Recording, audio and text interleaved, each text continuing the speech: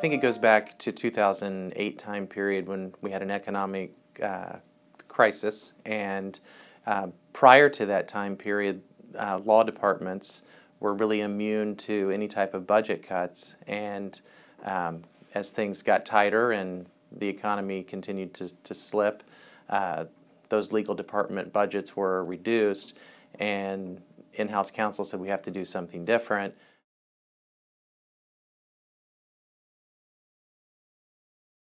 Value-based billing is any type of fee agreement where it's not tied to the hourly rate. So there are a lot of what some people call value-based billing on training wheels that are still based on the hourly rate, like blended rates or volume discounts, but we really focus on fixed fees and success fees as the true definition of a value-based billing arrangement.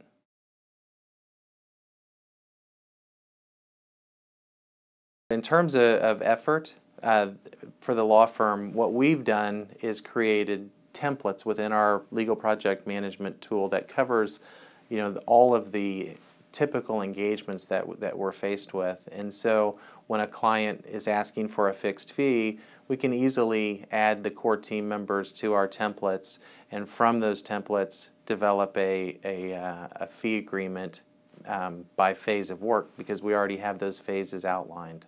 So it really shortens the time frame, and what we find is that clients really are looking for law firms to take that proactive step to say, we can do this for you and we're here to help. And in-house law departments are under pressure. They're short-staffed and again, budgetary constraints, so they're looking for the law firm to have that expertise and to bring solutions to them.